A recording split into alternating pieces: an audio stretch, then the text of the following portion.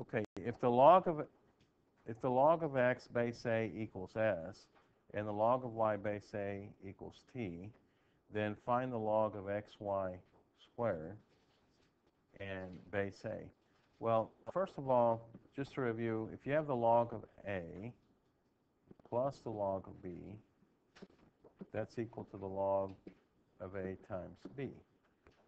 And if you have the log of a squared plus the log of b squared, now you'll have the log of ab squared.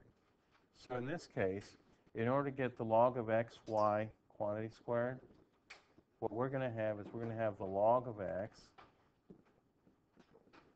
base a plus the log of y base a equal to the log of x y base a. And so what we really have here, log of x, this is s plus t. And that would be the log of xy. But what we're looking for is the log of xy quantity squared, which means you're going to have two of these.